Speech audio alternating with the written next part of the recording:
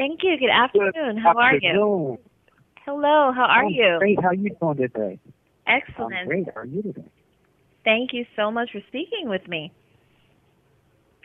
Good. How's that pronounced? Arthia? Arthia, actually. Arthia. Arthia, like Arthur. Yes, right. Yes. Arthia. Got it. Yes, sir. Well, there's so many places that I can begin. We've been following you around 4 years. Well, my publisher, Clara McLaughlin, actually was the first black woman to own a television station. Back in the day, Oprah was going national, and she was actually based in Texas. And, of course, I have a Caribbean connection as well, so we're definitely most obliged that you have allowed us to speak with you today. Well, thank you. Thank you. Okay, well, of course, this book that's coming out, I guess the first question I have for you is how does someone go from working at McDonald's to being the top sales executive worldwide for Xerox to being the music mogul that you are today? Well, that's a good question, Arthia. I think it started with me as a young child, actually, growing up in a little small town, Gaston, Alabama, seeing my parents, my dad making $30 a week driving a truck, my mom making $3 a day being a colored maid, the term for that time.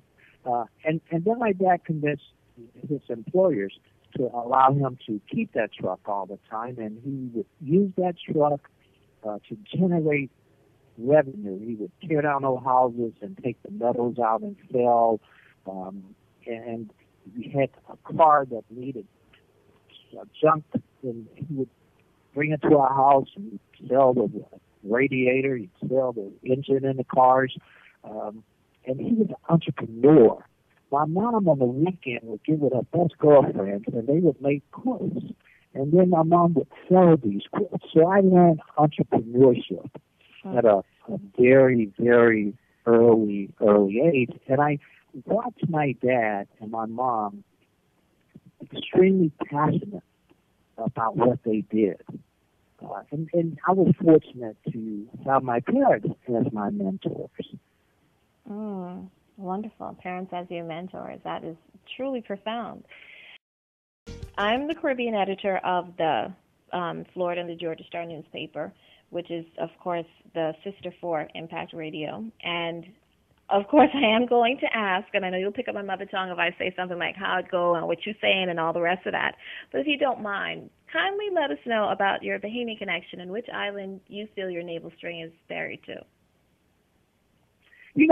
I'm told with the last name Knowles, and I've been to Bahamas at least 10 times. I'm told that Long Island, it could possibly be where my ancestry is from.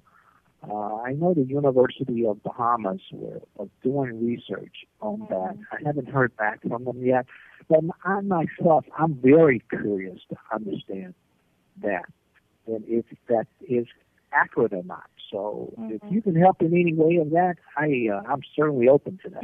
I will certainly, because actually in my town in Eleuthera, interestingly enough, where Roxy Roker and Al Roker's family is from, and Lenny and Zoe visit all the time, we have quite a lot of persons with the surname Knowles in that town. So you have more than one island to consider when it comes to that. Well, any way you can help, please, let's find out. Okay. All right, wonderful. Now, your book is being hailed as a passionately rendered blueprint for hitting the high notes of success in any industry. Do you feel you have successfully transcended beyond music, beyond management, beyond, even your parenting and all the other things? Because you've got gospel, you've got pop, you've got so many genres under your belt. Do you feel that it transcends through any industry? It does.